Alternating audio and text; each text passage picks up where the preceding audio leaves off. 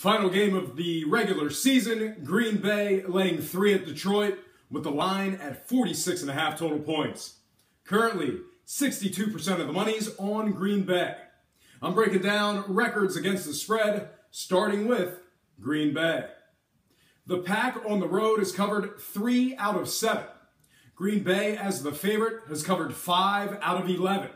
When the line's around 46.5, Green Bay's 1 out of 5. As the official road favorite, Green Bay's covered only 1 out of 4. When facing teams winning more than 55%, they're 2-3. When facing teams allowing 21 to 25 a game, they're 2 out of 5. In addition to lackluster numbers against the points, Green Bay has failed to cover against the likes of Tennessee, Indy, and Minnesota. On the other side, the Detroit Lions have fared slightly better than their counterparts, posting a record of 4-2 at home with a push.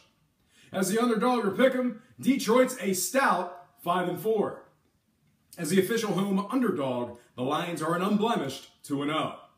When facing teams winning more than 55%, Detroit's a solid 4-3 with a push. Along with covering in 5 of their last 7, the Lions have marquee wins over Washington and Minnesota twice.